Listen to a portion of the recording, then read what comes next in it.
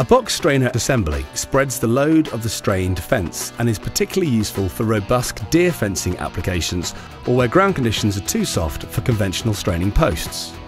To install a box strainer, the end strainer post is first knocked in using a post driver.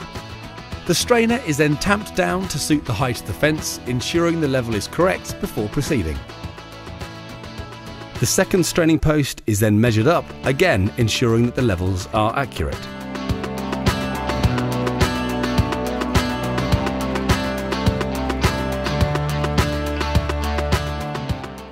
In the middle there is a strut, which will complete the box assembly. The edges of the strut are shaped to ensure a good, tight fit into the straining post.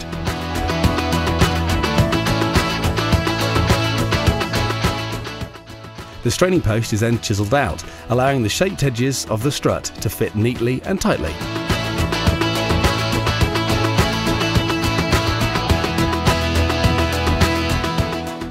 The strut is then positioned and knocked into place.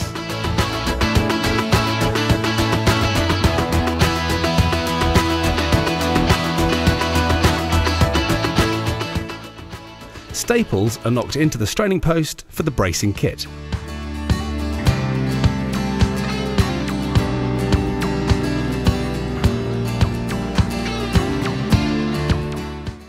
When tensioned diagonally between two strainers, this will brace the assembly, keeping everything in place when the net is put under tension.